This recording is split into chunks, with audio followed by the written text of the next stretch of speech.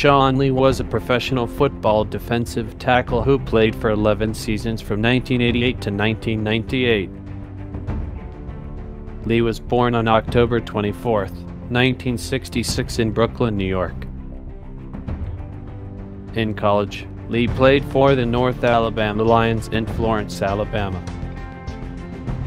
Lee was drafted by the Tampa Bay Buccaneers in 1988 in the 6th round as the 163rd overall over 11 seasons.